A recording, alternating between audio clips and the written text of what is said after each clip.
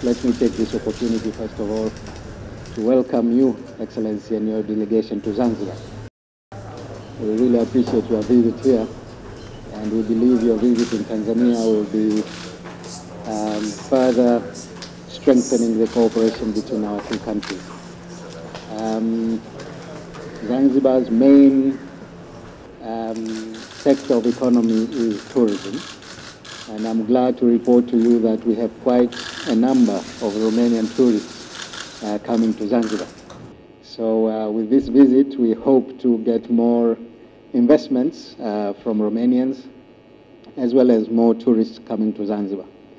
Other sectors of cooperation, in the past, we had health and education sector. And I'm told there's a good number of doctors here in Zanzibar who are trained in Romania. So we are really hoping that your visit to Tanzania this time will strengthen the cooperation in the different sectors, particularly tourism, health, education, and other sectors of interest.